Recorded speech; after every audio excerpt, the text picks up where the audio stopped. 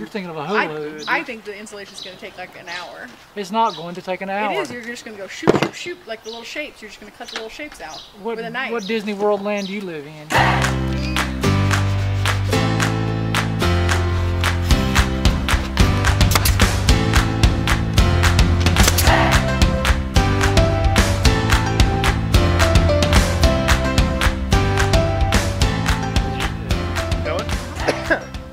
Hey, trash holes. But seriously, we're cleaning the skin today, which is very, very tedious. I think Dave can tell you how much he likes cleaning the skin. It's like poking the eye. It's better than the poking the eye, maybe. Just barely. So the really tedious aspect is cleaning off all the old silicone caulk that they shouldn't have used in the first place on it, because it's not very effective.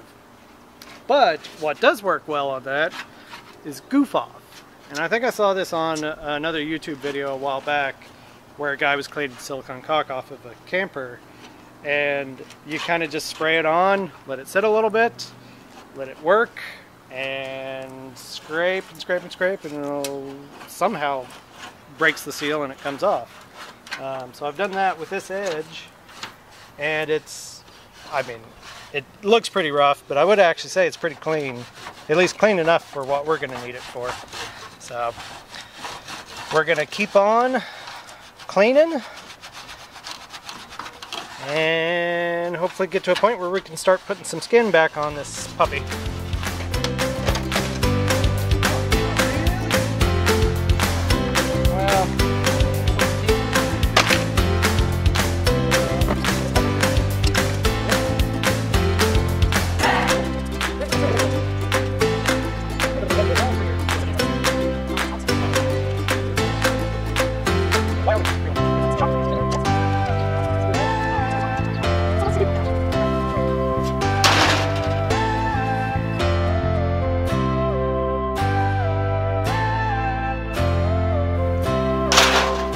The last piece, all clean. I know you look at this and you think like, that's not clean, it's got all that old paint on it. We're going to deal with that once it's actually back on the camper. This was about cleaning out all the old staples and the getting the butyl tape off, getting the silicone caulking that they put on it off, and we've done that. The passenger side is done now, and we can move on to whatever the next thing is. There you go, you watered the weeds there. Hey everybody. Hello! So, I'm just gonna go for it. Anyway, so coming at you today from our stairway because it is like 40-mile-an-hour wind out there. So not great for recording audio. Today we're going to try to do some insulation and get a little bit of the wiring in the passenger side taken care of so that we can start putting some of the skin back on that side. Dave's out there cutting styrofoam right now. Connie's going to take care of our wiring in the camper. She's done all of our other campers. She does a great job.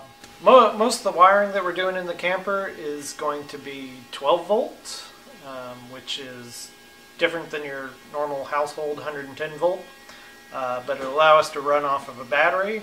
Our fan is 12 volt, our lights are going to be 12 volt, and we're going to have a couple of 12 volt outlets as well. We will have a 110 service panel and a couple of outlets for occasions when we could be plugged in, but most of it's going to be that 12 volt system. So today what Connie's going to run is the 12 volt wire for the porch light, and that's really the only electrical on that side of the camper, so it shouldn't take very long. Get everybody in trouble.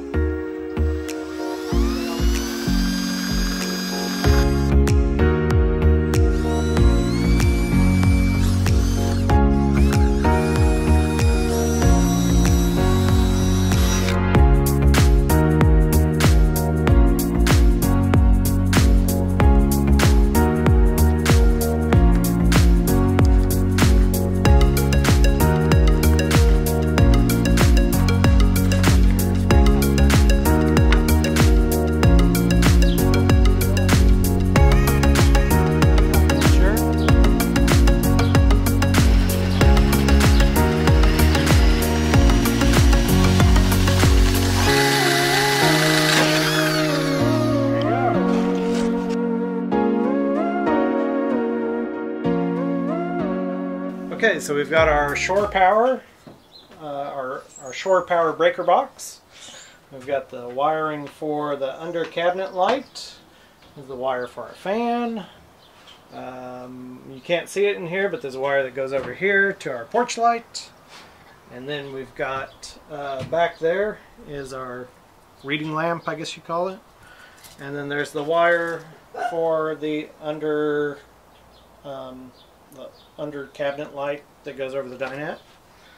And then these are all of our other wires that are going to, there'll be a couple outlets on either side of this lower cabinet. There'll be a water pump and our connections to our power converter box and battery.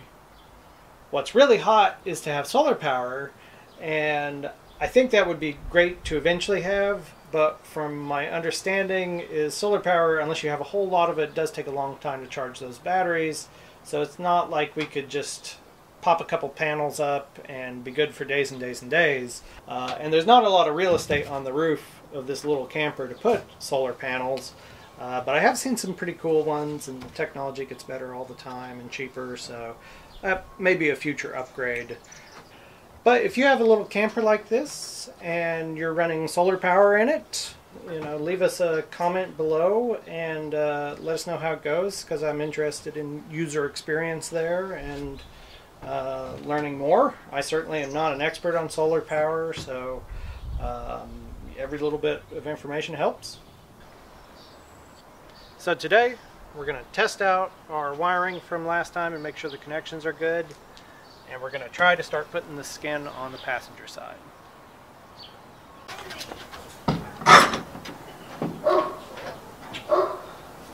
Oh.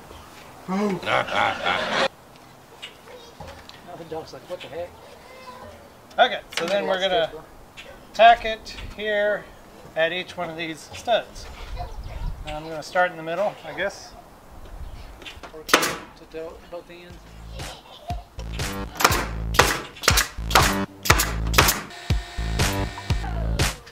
Okay, next piece.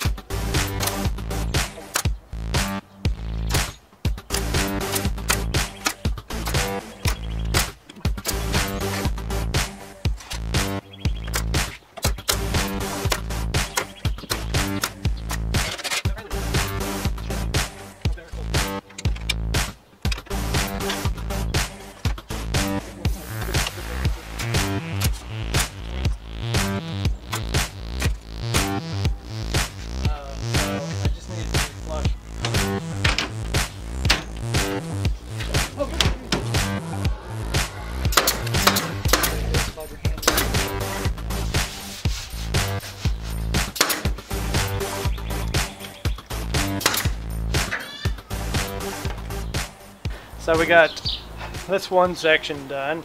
Didn't quite get the whole side, but it came through pretty good, pretty even. Tomorrow, we're going to finish the skin on the passenger side, and we're going to work on some insulation on the driver's side and getting the skin ready to go back on over there. And that's probably about it.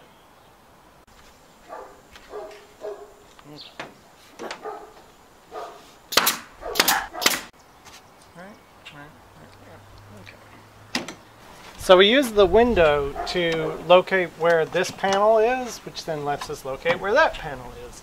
So put the window in on top of this one, and then tack that one in, take the window back out, take this panel out,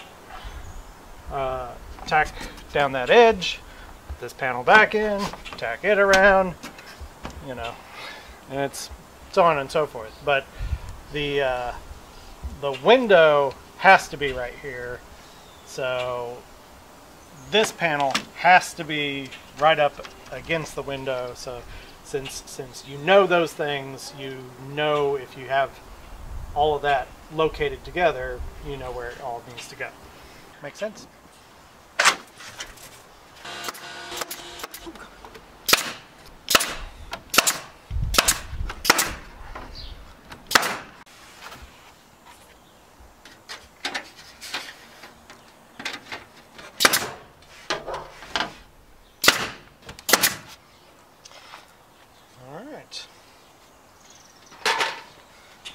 And just one last double check. Not that I can do anything about it at this point, but it's always fun to know that you did it correctly. Nice tight fit.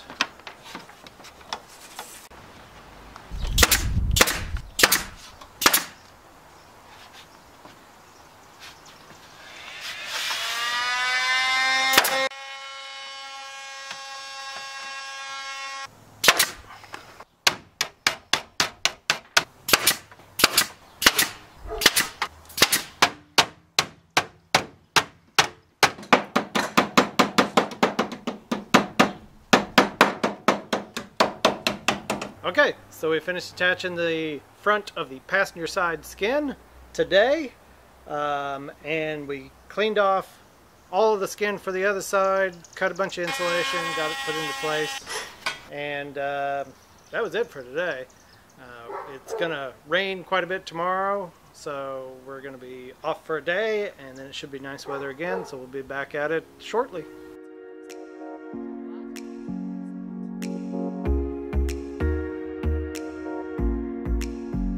It doesn't fit.